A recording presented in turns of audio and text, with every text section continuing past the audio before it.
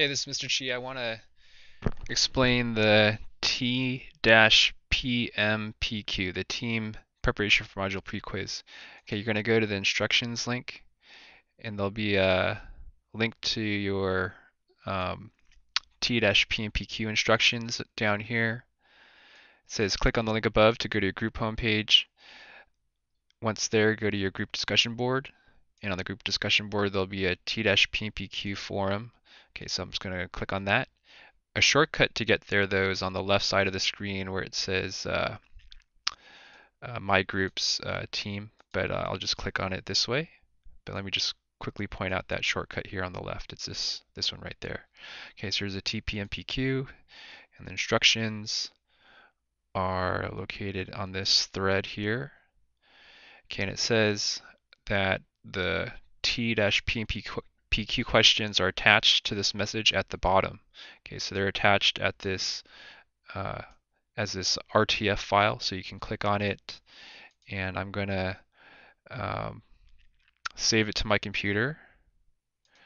Okay, so while it's doing that, I want to go over these other instructions. So the t-PMPQ is identical to your I-PMPQ that was due earlier, but it's graded separately. So you're going to take it again with your team, but in order to take it with your team, you need to tell your team how you answered each of the questions. That's why the questions here is important to download it to see what the questions are that your team spokesperson will use to enter your team's answers and submit to get the team score on the team quiz. Okay, so the file, let's go look at it and open it up. Let's see, downloads.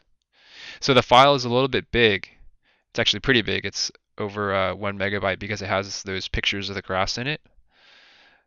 And when you end up saving the file, make sure you save it, if you're the spokesperson, as the rich text format, which has the 3-letter extension at the end of RTF. Okay, so let me open it up.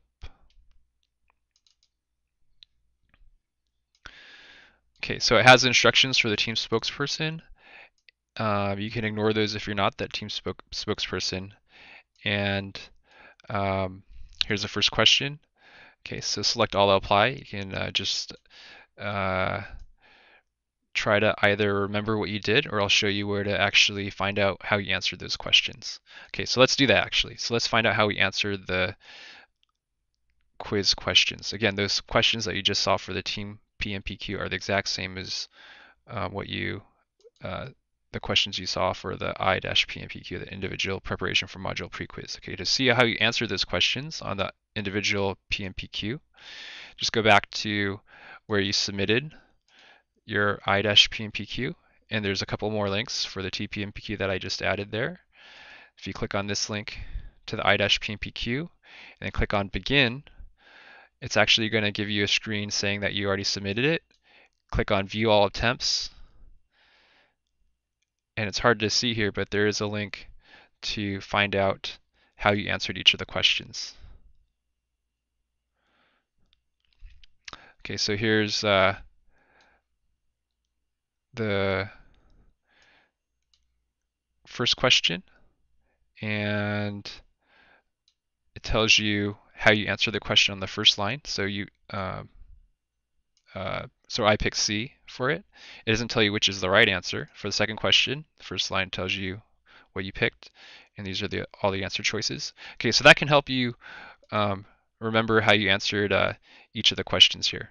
Okay, so what you need to do is to go into the group discussion board for the t-PMPQ, share your answers, discuss them, so that when your spokesperson goes to submit answers on behalf of your team by the deadline, your team will have discussed the answers and picked the best answers for each of those questions. Okay, so to go back to the discussion board to discuss those answers, click on that same link, or you can take that shortcut that I mentioned, this group discussion board shortcut, and go directly there.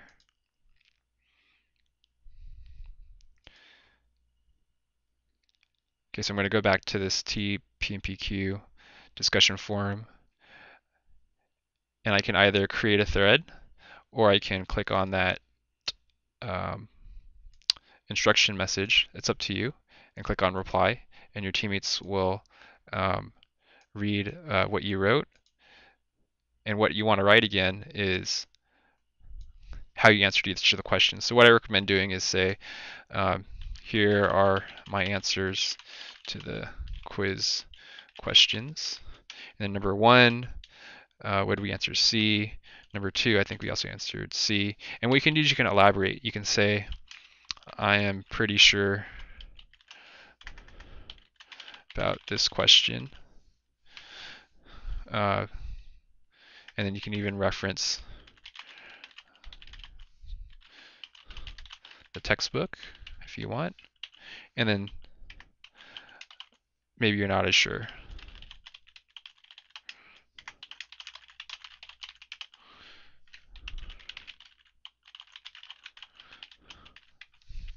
Okay, and then so on. Okay, so then what your teammates will do is do the same thing, and your team spokesperson's responsibility is to facilitate a discussion. If there's any disagreements, he can post a message to call attention to the disagreement and then propose a solution so that in time for to meet the deadline, your spokesperson will have a better idea of what the answers are so that your team can score a higher grade on the quiz.